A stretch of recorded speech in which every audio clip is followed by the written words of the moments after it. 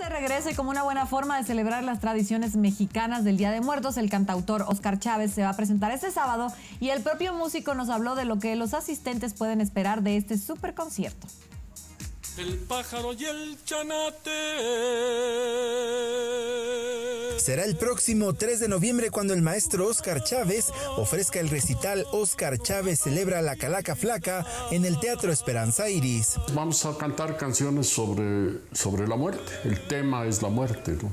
Yo grabé hace mucho, que al rato se los muestro, un disco de canciones nada más sobre la muerte, que es muy rico, muy variado, muy divertido también.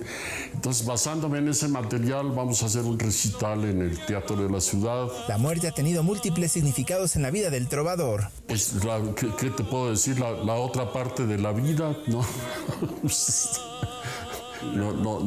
No concibes una cosa sin la otra, ¿no? Ya hay un material prodigioso en nuestro país sobre el tema. Parece mentira, pues, pero sí hay mucho material, hay material muy bello, tanto literaria como musicalmente. Hay material riquísimo en todos sentidos y es una tradición muy arraigada en nuestra cultura, ¿no?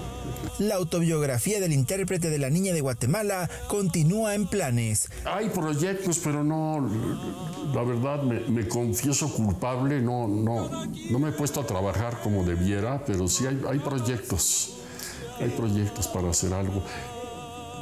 Me da un poco de pudor porque no sé qué tan interesante pueda resultar, pero bueno, a lo mejor lo hacemos, ¿no?